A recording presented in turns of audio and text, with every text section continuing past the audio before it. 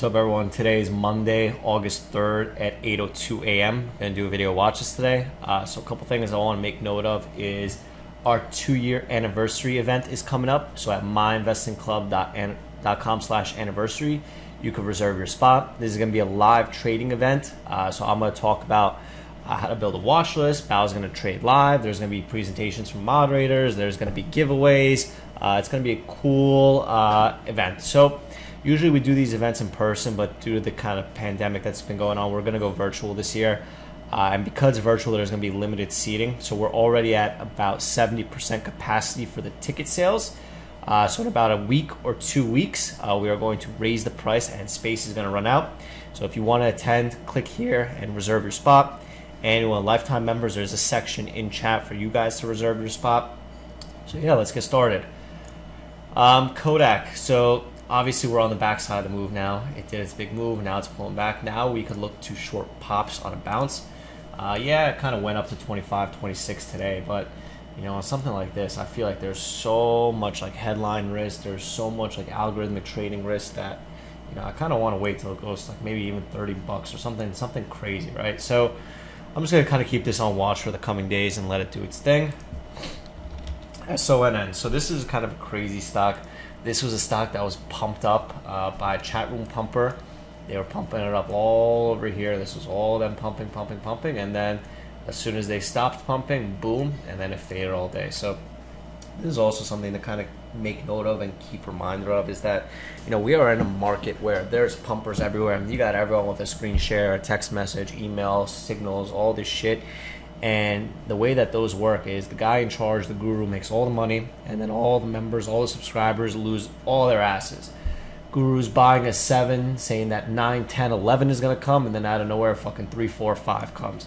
So that gives us an edge, guys. So every single day, I'm looking at what stocks these pumpers are pumping, and then waiting for them to leave to see if there is still an opportunity on these stocks. So just keep that in mind. But anyway, on something like this, I'm looking to short a pop towards, you know, red to green or 450 and $5. Again, draw your lines on something like this. ACH, what the fuck? SCHV. This one I'm going to keep it, oops, pretty simple. I see a line towards 15. So I see this resistance here, so looking for a bounce towards 15 to short, hopefully. DPW.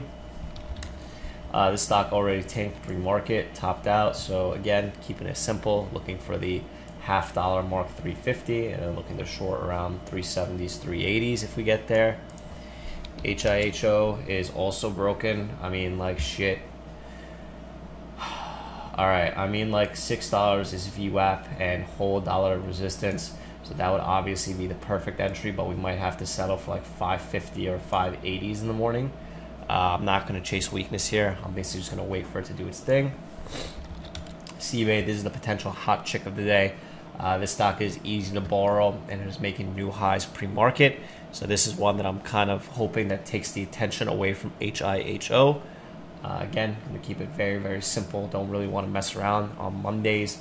A lot of people have FOMO because of the weekend, so I'm just going to try to stay safe, try to stay patient, and hopefully this HIHO passes. Again, guys, going to be doing a YouTube live recap today at 11. Please reserve your spot for the event. Again, we are at 70% capacity. We could only guarantee the seats for the annual and lifetime members and the ticket holders, so please reserve your spot.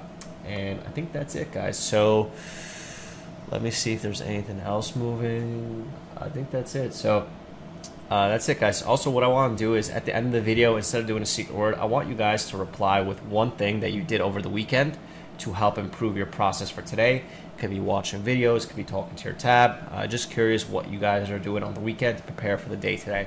So thanks, and I'll see you guys in the room.